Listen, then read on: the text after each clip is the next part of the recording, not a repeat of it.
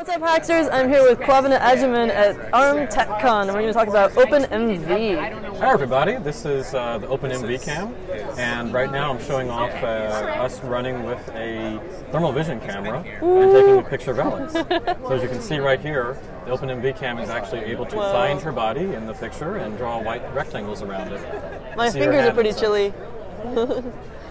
That's so cool. So is this the OpenMV H7 or M7? This is the new H7 that we just kickstarted for about $95K. Wow. It features the Stm32 H7 processor that has the same performance of a Raspberry Pi Zero, but on a microcontroller. No way! So really great bare metal performance if you ever just want to go have fun and go off into Sealand. And we also have the FLIR Lepton on board for thermal imaging, and you can do computer vision on a thermal imaging system. Wow. Additionally, we've got an LCD shield on the back, so you can actually see what the camera sees on the go. Anyway, yeah. That's so cool. So what's the difference between the H7 and the M7? So the M7 is the same CPU core from ARM. It's the Cortex-M7 processor. Oh, that's why it's 7. Yeah. The M7 was named that, and then ST decided to release a 2x faster, 2x more RAM version. And our naming scheme got messed up, so then we just called it the H7. Cool. So the original one was the Stm32 H7 processor, and then we're moving to the Stm32 H7 processor, which is their highest end. Baller. Yeah. So you can swap out the cameras on this module, right? Yeah, you can. So we have the thermal vision camera system, and then we have two other ones. They both look the same on the outside. Oh yeah. We have a color camera, which is the one that you get by default, and then we also have a global shutter sensor if you want really high quality images. For like super vision. fast, right? Yeah. This guy can reach up to about 400 FPS. Dang! In particular, there was a product called the PX4 Flow, originally built for like quadcopters, so they could stare at the ground and do optical flow. And so we built a new version of the OpenMV Cam that allows you to do optical flow on a quadcopter staring at the ground with really high speed. In particular, we have about 4 to 8 times more processing than the original PX Flow camera. Wow. So we're hoping to see what people can do with the OpenMV Cam for quadcopter optical flow when it's really high up in the air. That's really cool. Anyway. This is like a little tidbit about you. This isn't the first time you've worked on cameras pointing at the ground. You've done some really cool stuff with FPGAs for Planet Lab. Yeah. So actually, my day so OpenMV isn't my day job. Hobbyist stuff. No, to actually keep food on my hot table and whatever. I do FPGA engineering for. I did FPGA engineering for Planet Labs. In particular, I was working on the really high-end FPGAs, like $3,000 a chip, to do 47 megapixel image capture, and then like JPEG correction and such. So are you using your FPGA chops with this, or is this a whole separate? It's a whole separate thing. It's kind of hard to really use the FPGAs for hobbyist stuff, just because a $3,000 chip isn't exactly something that those kind of chips are just a little bit too expensive. So we're just focusing on like hobbyist level microcontroller stuff for the OpenMV Cam. But yeah. And then now I work at a self-driving truck company. I own the embedded systems and such. What excites you the most about working on this? OpenMV? Yeah. Actually, it's a weird experience where I enjoy helping people get their projects done and such. That's so weird. Well, let's just say I do enjoy that to an extent. Sometimes it goes overboard, but I like helping people genuinely get something cool done and helping them build a little robot and getting into machine vision easily. Yeah, what are people mostly using it for? So our biggest applications for the OpenMV Cam are color tracking. That's originally how we started developing this product, which was basically to be a more programmable CMU Cam 5 Pixie kind of sensor, where you can easily track colored objects and then kind of get the detections of where they are and then toggle I/O pins based on that. Oh, cool. So, for example, if you wanted a robot to grab yellow ball so the best example would be getting a robot to like follow a little ball around on the ground, or building a self-driving car robot. So I think I have some pictures of that on my presentation. Oh, cool. Yeah. So this is Has anyone done a robot that assembles Legos? They must have. Yeah, people have done that. Slideshows. Yeah, so this is the example of what the OpenMV can see that?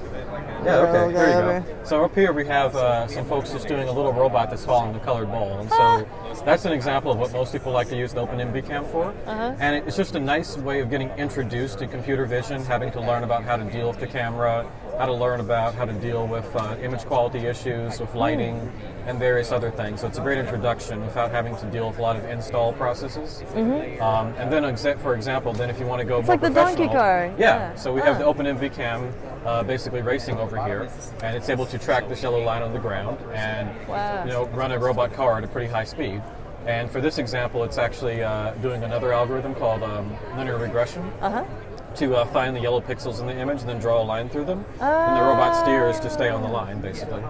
Cool. And that same kind of thing is happening down here with this slow robot. Oh yeah, you can see the little... Yeah, so that's basically what it's doing. That's the binary image of the robot segmenting the field into black and white, and then it's doing linear regression to find the center of the line and draw and basically travel. Super cool. Yeah. So earlier, you have this one plugged into USB, but that's not what's actually doing that's just for power, right? All the processing is happening on the camera itself. Yeah. So I can put this with a battery and connect it like this. And so we sell everything with the battery. SparkFun will provide you with lots of LiPos. They have a whole production system set up to get those because they're kind of like, you can't ship batteries, but whatever the case. Yeah. But see, anyway, we sell the LCD screen, and we also sell the OpenMV Cam, and you can get the FLIR Lepton. And that's super cool. We'll get some close-ups. Basically, can the camera actually see it? Yeah, anyway.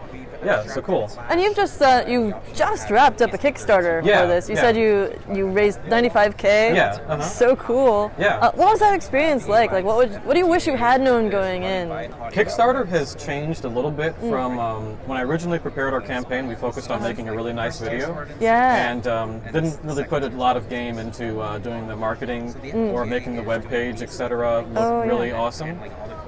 One note for if you're doing a Kickstarter, the game has changed from the video being the most important thing. It's now about kind of clickbaitish. So you need to put together nice GIF images like this. Oh yeah. That let people scroll through really quick because they're not going to watch the video actually. Right. And that's true. I never watched the video. Yes. Yeah. So and back about 5 years ago, people actually did that. The video was the most important thing, and the campaign usually was not the thing people put efforts into. Yeah. There's whole companies based around producing your video for Kickstarter now. Oh yeah.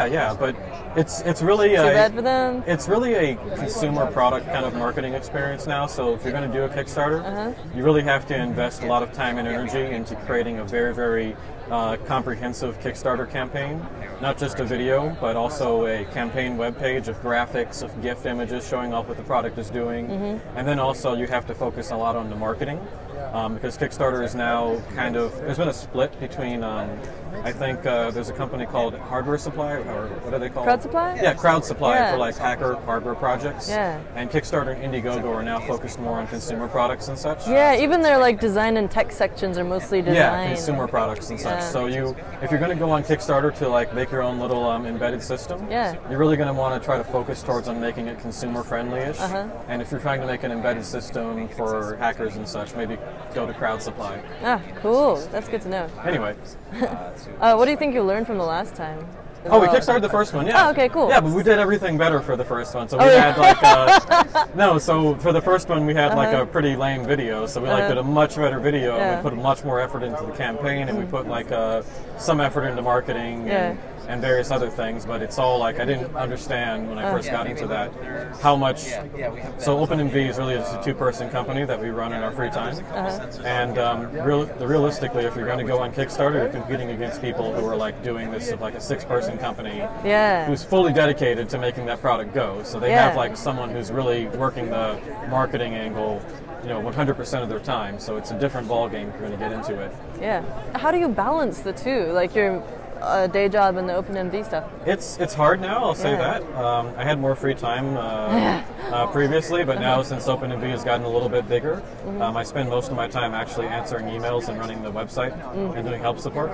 Yeah, that takes up a lot of time. Yeah, it does. But it's awesome that you're spending so much time on it, because companies do neglect that, and then people end up just completely disenchanted. Oh yeah, definitely. We have help support is the best thing you can do. You really have to have a good help support game. Yeah. Answer every single email. Yeah. But then realistically, I only really get to do development on the weekends really right now. Weekdays is just spent answering emails and help support and running the website and etc. So running business operations. Yeah, that's cool though. Yeah. It sounds like you have all your shit together. I think so. Until taxes come. Anyway. Oh yeah, that's terrifying. To be honest, that's like one of the big things is like stopped me in my tracks when I've thought about ever like launching a thing myself. It's just like you have to do so much paperwork and so much taxes and everything. Not really. No? If you found your company as an LLC, it's just through taxation, so it's just like the company just appears as extra revenue on your tax return.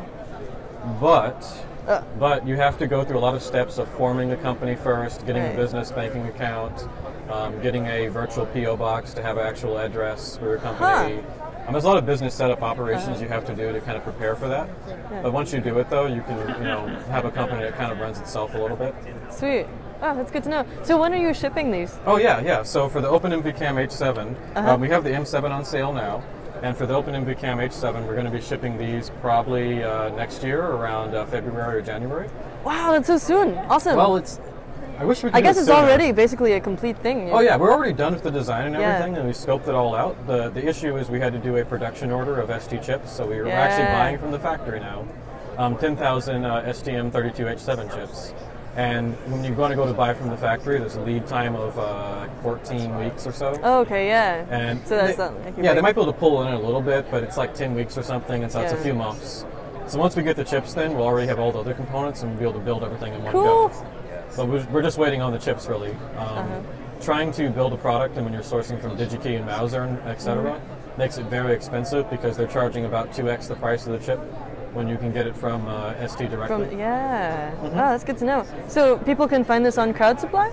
No, we're on Kickstarter. Okay, Kickstarter for should have gone to Cloud Supply, but well, I feel like some people do like one after the other, like they do Kickstarter and then I don't know. So we have our current store right now for the M7 open. Yeah. Just to make life easier for me, we're going to segregate it into 2 stores. So we're going to have we're using Backer Kit, and we're going to have the Kickstarter pre-order store. Which after the campaign's finished, we're going to put up a Backer Kit store, which you can go on to and you can pre-order items. Cool. We'll have our main store, which you can go to just to buy now. And we'll keep running those until we've actually fulfilled the OpenMV Cam H7 order, and then we'll shut down the Backer Kit one. Oh, cool. And we'll just have everything. Move everything to the main store. So where would they find this? Do you have a dedicated website for it? It sounds like it's the H7, all the product specs and everything are on our current store. Okay. You just can't buy it there. Where do people find that? Well, there's a link right when you visit our website. There's a huge link that says go to our Kickstarter. So, and we'll put that into the description so that you can.